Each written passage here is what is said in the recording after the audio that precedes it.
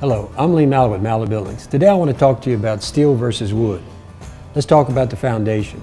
In post frame construction, foundation is the posts go 3 feet into the ground.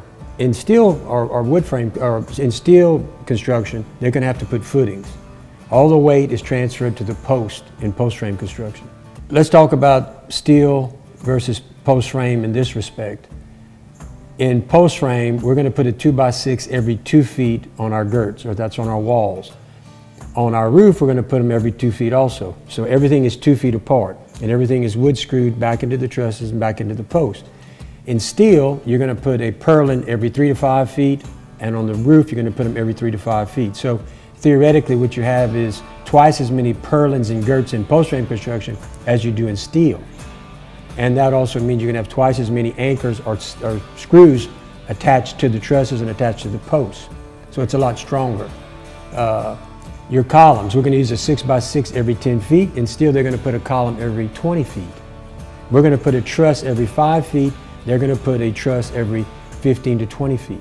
So we have twice as many columns supporting the building versus steel. One of the big advantages of post frame, because it's a wood frame, your cost to put your electrical is going to be a lot cheaper because you can use Romex throughout the building versus conduit. That's a big cost.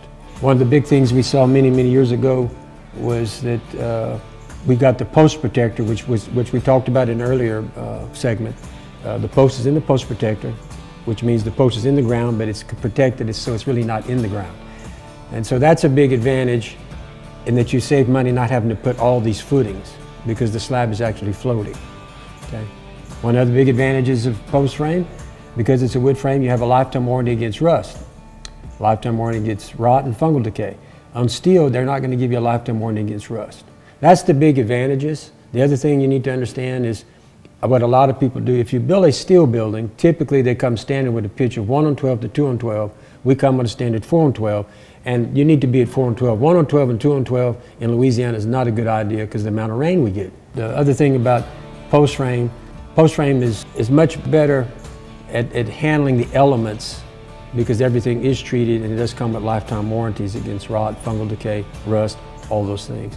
So when you're looking to buy a building and you're comparing that metal to wood, and then the other thing is some people build residences with steel buildings. And so what they do is they put up a steel frame and then they put a wood frame inside. So they build two buildings. And so your cost to turn a steel building into a barnuminium or a home or residence is going to be much more expensive if you just straight with post frame because you're dealing with wood. And you won't have to create another ceiling. You're going to stud between your walls. It's going to be more typical and a lot less expensive than tackling steel from that perspective.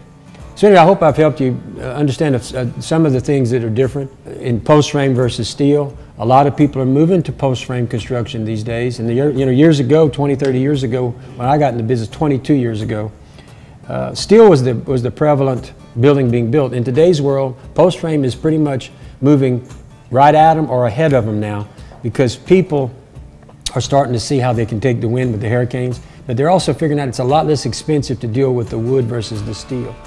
So anyway, if you have any questions, give us a call. If we can help you buying a building, call us at 337-214-0428. And once again, thank you for listening.